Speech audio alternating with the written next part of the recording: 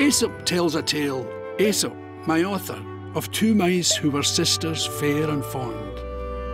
The elder had a townhouse in a borough.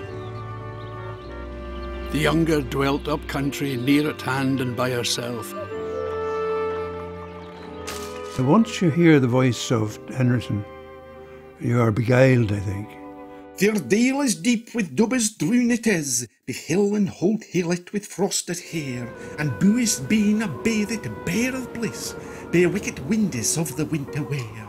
The translation of the thing led me back into a vocabulary that I had forgotten, and I was able to use words that I hadn't used or even heard since I was a lad, like beats of flax, and the flax being called lint, things like that, were like little hooks to hang the whole thing on.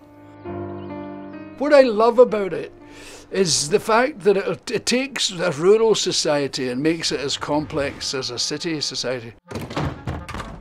And when you mix it in with a kind of spirituality as he does, the whole thing comes to life. It's lovely.